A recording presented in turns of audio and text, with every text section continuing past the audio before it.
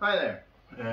So now I've finished the 3 bats with the same design. It's called the Ergo Mark IV. And why is it Mark IV? Yeah, it's because I made some different prototypes before and I like to show them to you. I'm trying different shapes, different models, different weight, different ratios and size. And my first innovation was the revolver grip, and this one is made especially for the left-handed. As you can see, the handle is turned and it's different on the left side and on the right side, and works pretty good. A little bit on the heavy side.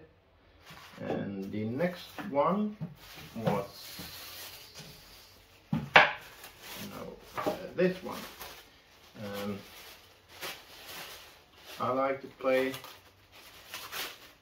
with a lot of loops and a lot of spin, and I noticed that I often hit the ball quite far down on the bat, and that's why I made this tilted shape, drop shaped, because when I'm looping and I'm just a little bit late, instead of hitting the edge and getting a bad hit, I have some racket left, and so I can get a lot of more good hits on the ball, and brushing the ball can have a longer ball contact.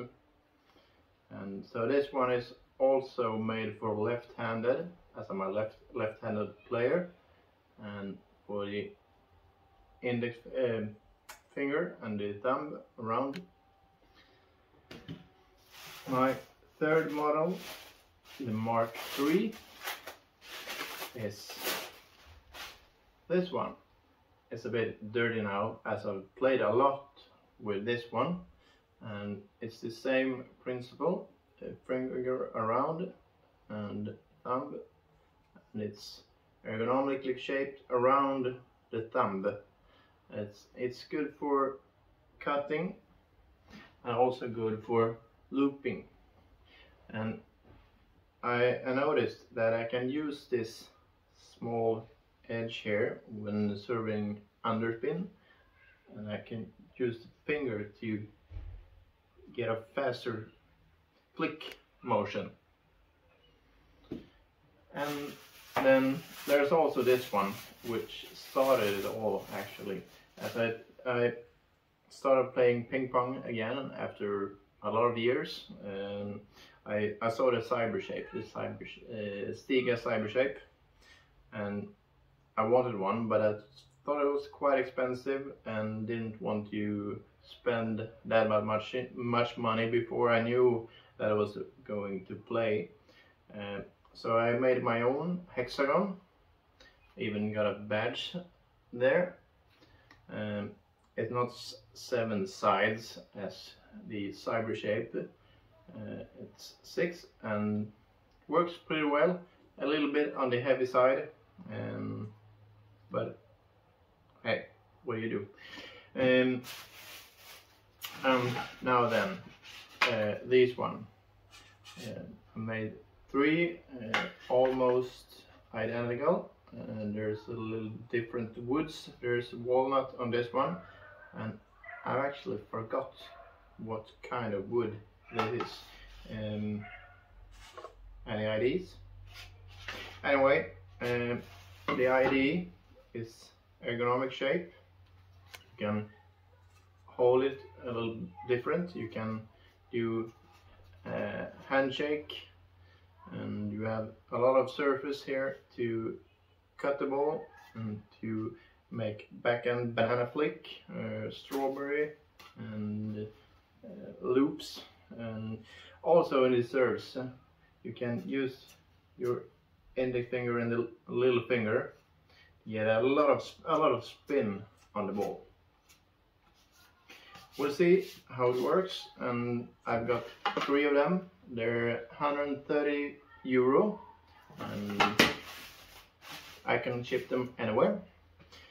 I'd also like to show you some of the material that I use. The core is made of balsa.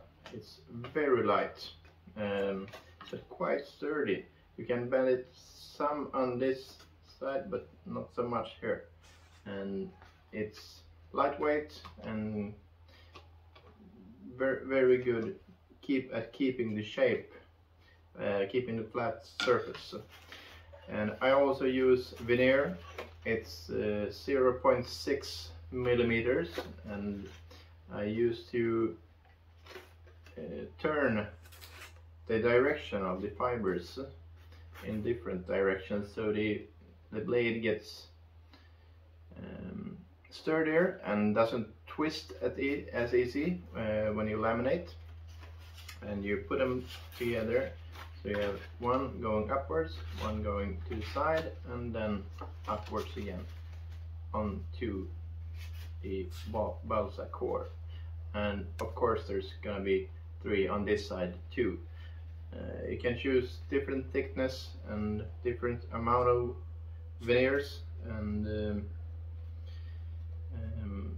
even few or only veneer if you want to, but I've noticed that it wasn't very good without the balsa core. And on these ones I made wood handles and different kind of wood, but I've found out that cork works very well, and it's pretty lightweight, and it's comfortable, easy to shape, and pretty cheap, but works well, very good. So that's it for this time, and I'll see you the next time, maybe on another racket, or maybe some practicing, or going to competition 5th of June. So wish me luck.